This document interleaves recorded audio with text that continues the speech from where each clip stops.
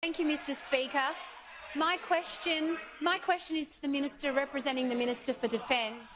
Will the Minister update the House on how the Morrison government is working with international partners during our comeback from the COVID-19 pandemic to keep Australians safe? The Minister representing the Minister for Defence.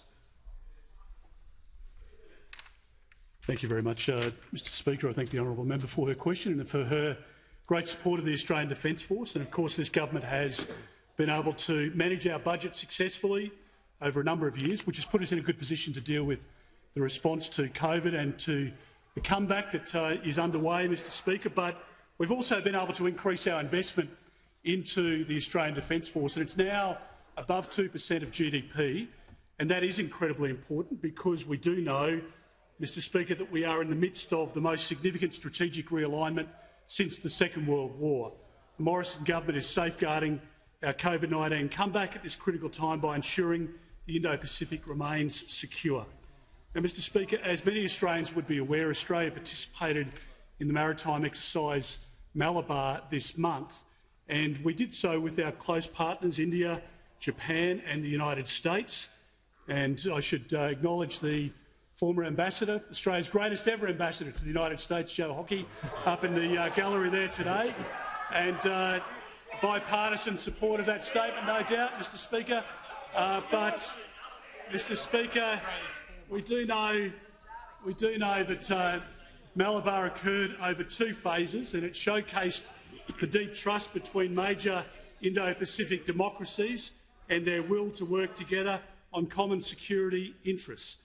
And, Mr. Speaker, we have taken very significant steps to strengthen the Australia-Japan bilateral defence relationship. We are very special strategic partners.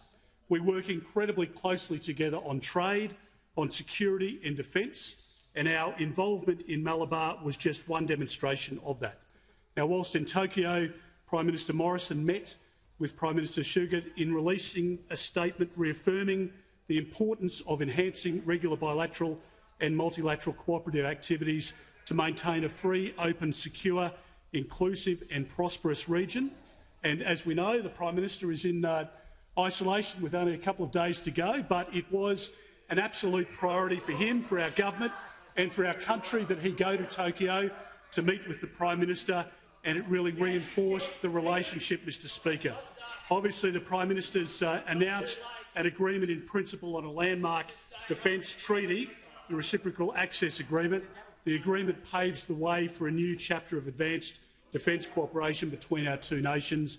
And, Mr. Speaker, the RAA will facilitate more complex practical engagement and enhance our interoperability and cooperation in support of a stable Indo-Pacific. The Morrison government is committed to building strong regional partnerships that will ensure that our region continues to be secure and prosperous, and that both large and small nations